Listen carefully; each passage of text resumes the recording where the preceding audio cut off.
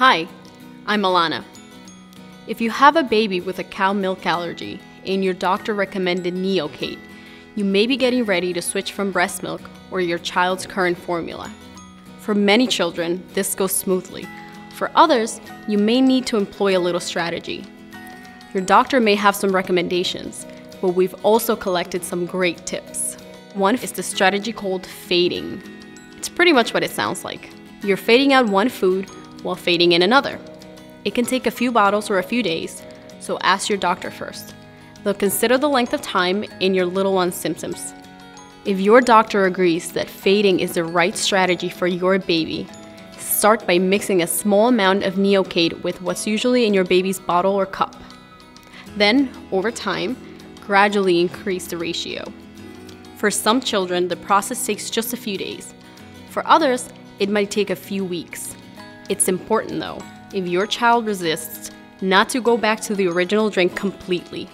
Just reduce the amount of Neocate a bit, then resume the process in slower steps. Your goal is to keep moving forward, even if it takes a while. If you're breastfeeding, you'll need to get your baby comfortable taking breast milk in a bottle before adding Neocate. For toddlers, a sippy cup is a good way to go. It reduces exposure to the new smell of Neocate. Another good idea is to develop a consistent meal routine. Letting your child graze throughout the day can actually reduce the nutrition she's getting. Putting her in a high chair for feeding at regular times helps create anticipation and can stimulate hunger. And that can be a pretty good motivator to try something new.